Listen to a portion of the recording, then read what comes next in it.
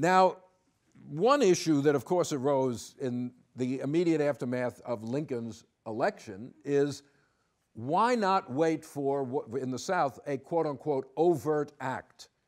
In other words, Lincoln's not even in office yet, and what can he do anyway? Why not rely on the Democratic majority in Congress, on Republican declarations that they intended no attack on slavery where it existed? Many Southerners said this. Alexander Stephens of Georgia, who becomes the Confederate vice president, is strongly opposed to secession. He says it's foolhardy. There's no reason to do it at this point. Yes, if Lincoln starts attacking slavery, that's fine. But at this point, it's actually a dangerous step, and with consequences no one can foresee. On the other hand, and here's where the Sinop book comes in, we have to recognize that certainly in the 1850s, a small group, but growing, of Southern radicals had propagandized enormously the idea of an independent Southern nation and its glorious future. Southern culture and society were superior to those of the North. Slave labor was superior to free labor. The Southern destiny was of a great empire, a slave empire, the Caribbean, Cuba, we've talked about that, Central America. That could only be attained through independence. It seemed by the late 1850s that slavery was not going to be expanding into the Western territories very effectively, but it certainly could expand in the Caribbean and Central America, they said. A South freed of Northern influence, freed of Northern economic exploitation, as they would put it, and the belief, whether true or not, that slavery needed to expand to survive. Many people, including me, don't believe that's true, but people believed it and acted on that belief. In the Union, the prospect of expansion was limited, especially because by 1860, most Southerners saw Douglas Democrats as no different from Republicans. Both had blocked the expansion of slavery into Kansas, and there was little chance it was going to be expanding anywhere else. But outside of the Union, well, this is what one Mississippi newspaper says in 1860. The Southern states, once constituted as an independent nation, the acquisition of Mexico, Central America, Cuba, and other West Indian islands would follow as a direct and necessary result. So they're no longer worried about, Nebraska or Utah or New Mexico. They're thinking about other areas, many of which had slavery, some of which still had. Cuba still is a thriving slave economy at this point. But why not reinstitute slavery in Central America or some of the islands of the Caribbean? And behind this, I believe anyway, was a fear for the future of slavery, fear about the future of slavery in the United States. Not, as some historians argue, because of some historians have argued, well, the real issue is not slavery per se, but racial control. The fear that if slavery ends, you won't be able to, the white supremacy will be undermined. That is ridiculous. You didn't need slavery for racial control. The North showed that very well. The North didn't have slavery, but the blacks were certainly unequal in the North. Freeing nowhere in the Western Hemisphere had freed slaves become equal in any significant way to the white population. In the British Isles, power still rested with a small white elite, etc. So the notion that you needed slavery to keep white supremacy in existence just is not, it was refuted by history. It's slavery as more than that, as a society, as a system, as a way of life. And here I think, to go back to a book not on our list, the old work by Eugene Genovese, the historian, still has merit, even though historians have, as I say, lately rejected his economic analysis of slavery and see it as a much more dynamic, modernized system. But his notion that you're talking here about a society, a system, a way of life that is said to be in danger. That is what secession is trying to do, to defend a threatened social order.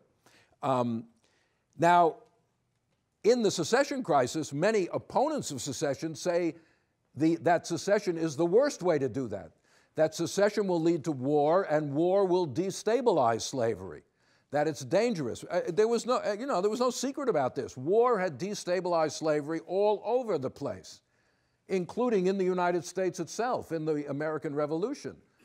A war fought where slavery exists is going to destabilize the institution of slavery and maybe destroy it. That's what people like Stevens and many others said.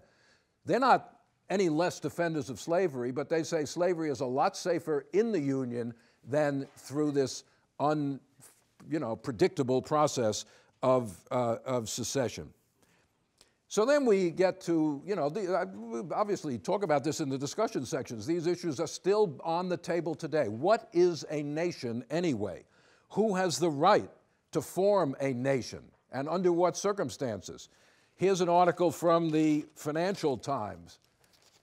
Look at the headlines. Scotland can be a model for how to handle separatism. Scotland is voting in the fall, I think, a referendum on whether to secede from Great Britain and designate Scotland as an independent nation. It's not a war, it's a referendum.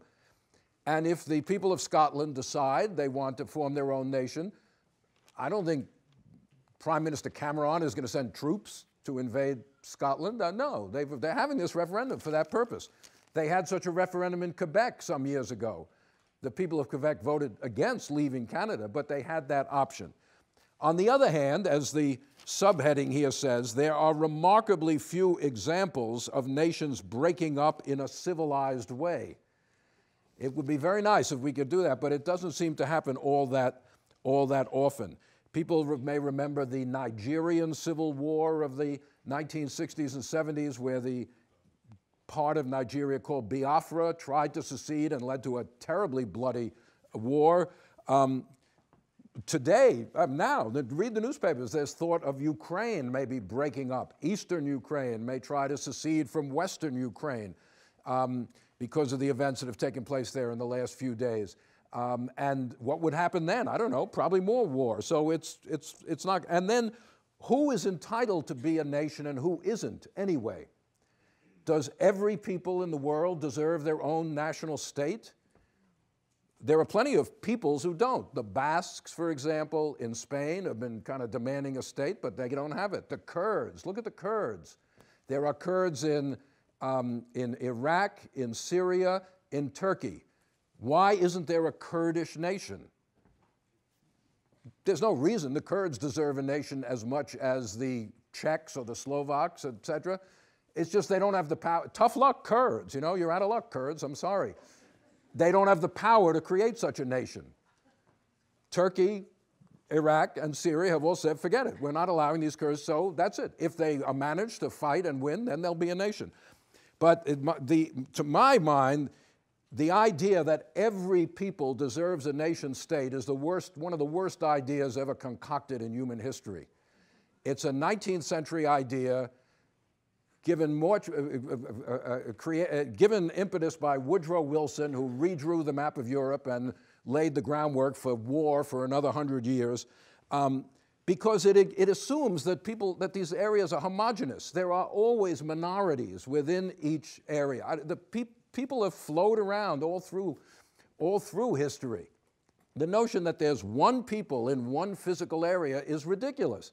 There are majorities, but there are always minorities, and that then becomes a giant source of fighting and what language you're going to use. So the linking of the state with an ethnic or religious or notion is just a recipe for the oppression of minorities who are not part of that, if that's the definition of the state. No nation is homogeneous, nor should it be. It's kind of boring if everyone is the same, I would have to say. But anyway, that's fine. If the Kurds want a nation, maybe they can get one. That's cool. Don't bother me. Was the South a nation? Was the South a nation before the Civil War? David Potter, a great historian of the South, wrote a brilliant essay long ago on historians and nationalism. And what he said was, all right, was the South a nation? Well, it didn't actually have many of the characteristics that we associate with nationality.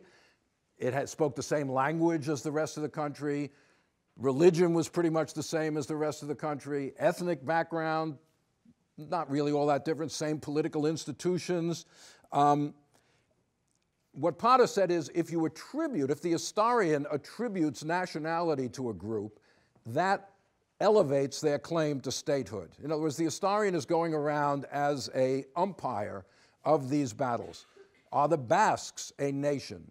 If I say no, well, that means that Spain has no obligation to let the Basques have their own state. On the other hand, I say, yeah, these Basques, they're so different. Well, then that suggests they should have a nation state, at least in the Basques' point of view.